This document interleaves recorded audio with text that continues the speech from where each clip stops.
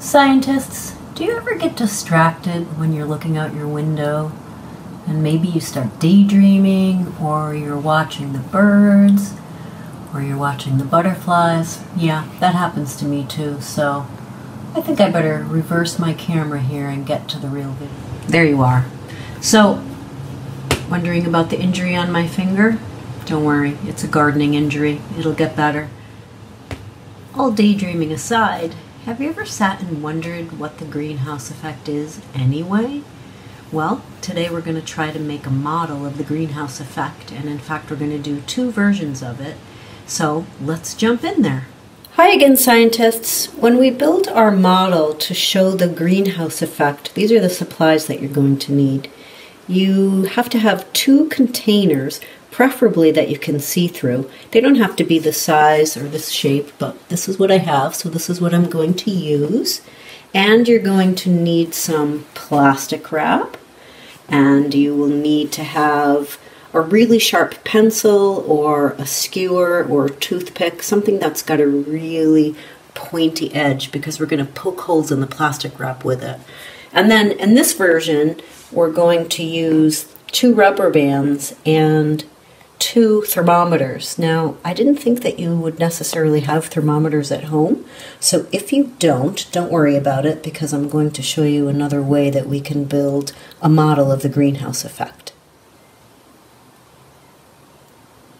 So in the second step, what I did is I took 2 pieces of my plastic wrap and I put it over the tops of the containers and tried to get it pretty tight, and then if you can see on the side, I put a rubber band around it to hold it in place, and then stretched it and pulled it, kind of like when you're making your bed in the morning. You want to get the tops nice and tight. And I also noted the temperature. Let me zoom in a little bit.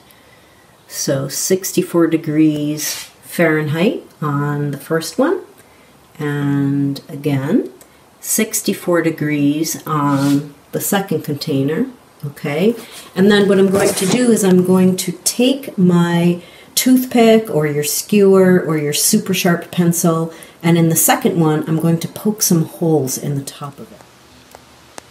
Okay, here we go. It's the fun part. Dun dun dun dun dun dun dun dun. So you want to poke some holes.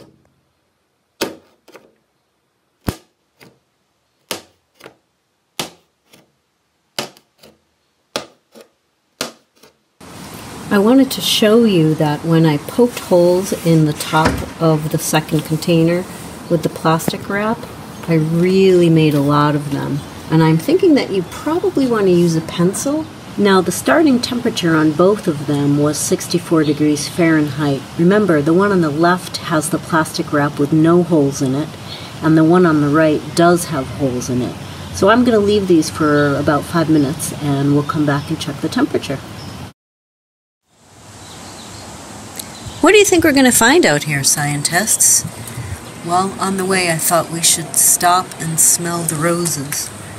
We should always stop and smell the roses. Ha ha ha. Okay, gonna walk over to where I left them in the sun and zoom in on the temperature. What are you thinking in your head? You've got one without holes and one with holes. Let's take a look at these 2 temperatures. There we go, the one on the left with no holes, and moving over to the one on the right, which does have holes. I noted the temperature difference, okay? So in about 8 minutes, the one on the left, which was covered with plastic, no holes, went from 64 degrees to 100 degrees Fahrenheit, and the model on the right went from 64 degrees to 88 degrees. Now, both of them definitely got warmer, but which one do you think is a better model of the greenhouse gas effect in terms of pollution accumulating in the atmosphere? I want you to think about that, scientists, and we'll do a review in the next segment.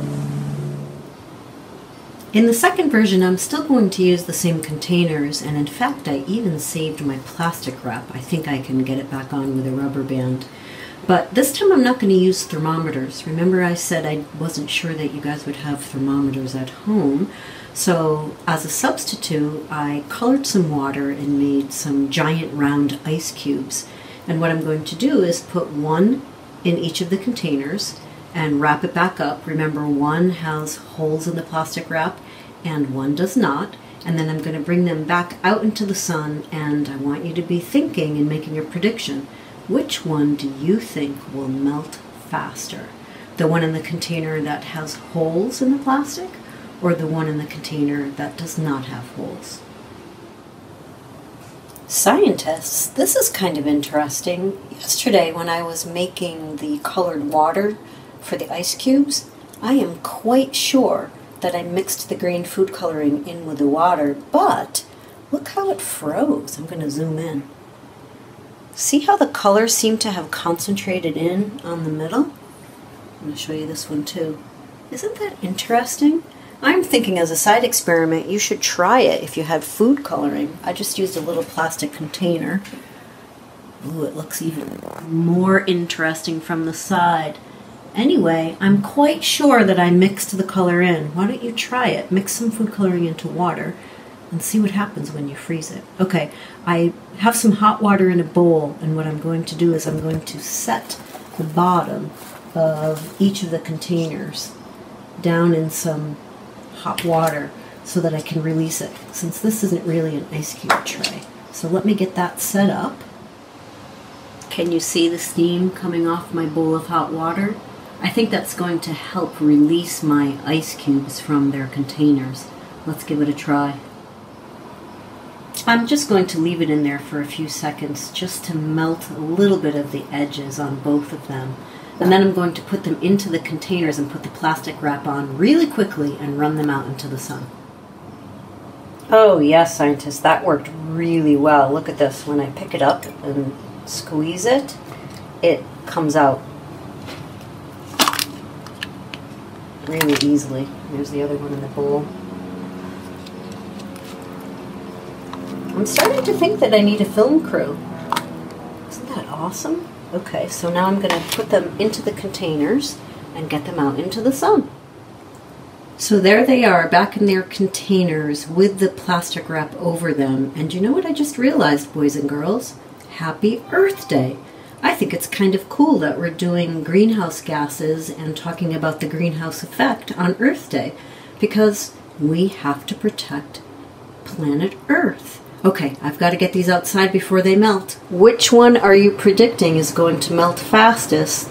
The one on the left with no holes, or the one on the right with holes? Think, think, think. Okay, scientists, it's been about 5 minutes. Let's see what's happening in here. Ooh, right before I turned my camera on, I could see the one on the left starting to move. If you could imagine that like a glacier, when the glaciers melt, they move along too, and think about the earth that they carve on their way. I am thinking, well, I'm not going to say what I'm thinking. I'm going to let you think, and I'm going to leave these for another 5 minutes and come back out. Scientists, what do you think? Take a careful look. Compare the melting. It's been about 5 more minutes. I think I might wait a few more minutes too, just to see if we can make it even more dramatic, but is your prediction correct? So I'm zooming in upside down right now so that we can check out the level of meltage. What do you think? Oh. Hard to tell. I'm going to let it keep going. Scientists, here's an interesting thing. When I went outside to check on the 2 containers with the melting ice cubes, it was really hard to tell the difference in the melting rate, and that is not what I expected. But that doesn't necessarily mean that I did anything wrong. Here's another question I have for you. Which one of those models do you think was the best representation of the atmosphere on Earth with greenhouse gas pollution? Do you think it was the one with plastic wrap, no holes, or the one with plastic wrap that we poked holes in? Which one would be a better representation of greenhouse gases in the atmosphere trapping the heat around planet Earth? I can't wait to hear what you're thinking, scientists, and good luck doing this experiment. Either way you do it, I expect a full report. See you next time. Okay, scientists, thanks for watching. Did you enjoy that lesson? Subscribe below to see more fun science videos. You can also become a member of PS Science on Patreon to support what we're doing. See you next time!